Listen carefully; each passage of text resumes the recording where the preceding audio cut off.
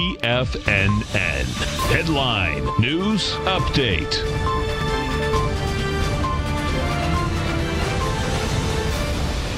Good afternoon, everybody. I'm Tommy O'Brien, coming to you live from TFNN headquarters in St. Petersburg, Florida, 12 noon Eastern time on Wednesday, middle of the trading day. And we got markets making new all-time highs. S&P futures reached $32.99 today, currently trading up 7 points at $32.95. Dow Jones up 145 points, trading 29,084. NASDAQ positive by 36, trading at 92.88. We got gold contract up about $8 at $15.52.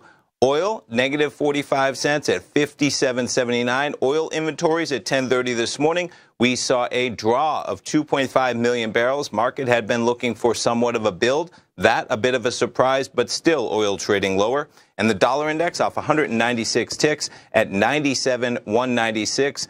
Yields a little bit lower. Prices on the note and the bond a bit higher. The 10-year up 5 ticks at 129.09. The 30-year up 16 ticks at 158.13. We'll start things off.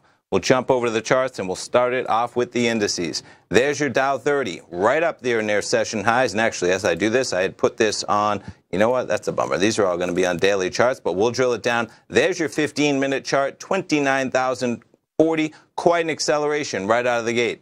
NASDAQ 100, putting this on a shorter time frame chart. There is your chart from this morning. All the indices accelerating right out of the gate on the open. S&Ps, 15-minute chart. There is your print of 32.9887, 32.9887, right up there near 3,300.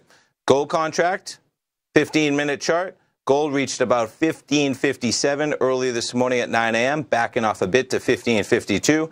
Crude oil. Now check this out. This is on a daily, and you had that run last Tuesday, so that's 8 days ago. Crude was almost at $66. And this morning, we reached a low of 57.38. We're up a bit from that level. You see the cascade to lower prices, even on the surprise draw in the inventories on crude, currently trading 57.83, and the euro-US dollar trading at 111.59, putting that on a shorter time frame, trending a bit higher from 4 a.m. this morning with some euro strength. Stay tuned, folks. We have Steve Rhodes coming up live at 1 o'clock with the Trader's Edge, Dave White live at 2 o'clock with the Power Trading Hour, and Tom O'Brien live at 3. Indices near record territory, bank earnings still in full swing. Target trading a bit lower today, but nonetheless, markets at highs. Stay tuned, folks. We'll be right back.